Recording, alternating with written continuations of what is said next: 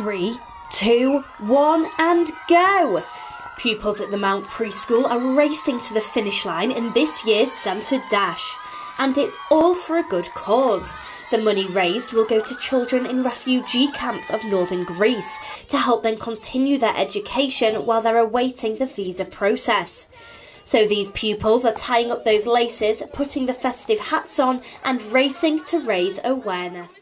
We've been doing a Santa Dash to raise money to help these children at this place because this other country, because they live in this country where there's a big war, and it's a special war because they're fighting against themselves.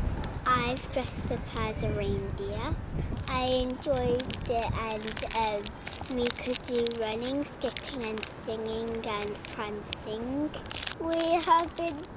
We've been doing our Santa Dash to raise money. I got an elf hat on because it's a part of Santa's group of people. And it isn't just the preschoolers who are taking part. The Pupils Sports Committee who came up with the idea were out in full support. Well, I've been waiting at the finish line for the Key Stage 1 children to give them chocolates when they finish their Santa run. I've been they've been giving the money to me in the box, and then I ran with the J1s and 2s. Because we're the sports committee reps, so it was sports committee's idea to do the Santa run and the Santa Dash. It was coming up to Christmas, so we thought we could do something to raise money for charity.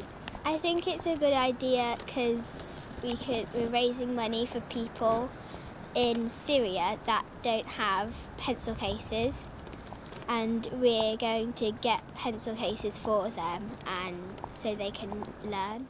So after a successful sprint to the finish line, as well as raising money, these children have certainly raised the Christmas spirit of giving.